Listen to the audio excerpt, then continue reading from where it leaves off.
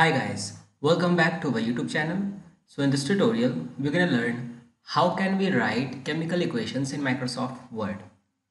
So to write the chemical equations, we'll first click on Insert and then we have to click on this equation. Now let's suppose we have to write Zn plus H2SO4 is equals ZnSO4 plus H2. So to write that, we'll just write Zn first plus for H2, we'll click on this script and we'll add subscript. Let's click on that and in the first box write H, the second box write 2.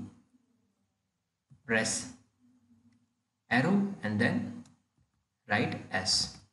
Now for O4, again click on script, add subscript, use the arrows to write on the box and then write O and then 4. Now for arrows, click here, add this arrow, press space, again ZNS, again add subscript, then write O4, space, plus space.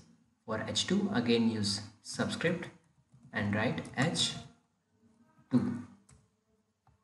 So this way guys, you can write chemical equations Microsoft Word. Hope you like this video. Thank you. If you really like the content, then please like the video and click subscribe to see more videos like this. And you can visit mahagurus.com to see lots of other software courses. Thank you.